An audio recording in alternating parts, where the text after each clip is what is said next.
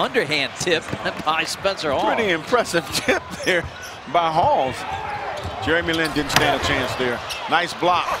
Scott could. The Hornets within 3. 8 points for Batum. 4-foot blocked away. Marvin Williams got it. Here tonight, Lamb and Lin have combined for 27 points. Minnesota's bench, because a lot of the bench players have now been moved into the starting lineup. Gonna wind down that shot clock. Difference game clock and shot clock. 3 seconds. Left-handed layup is missed. Chance for the Knicks.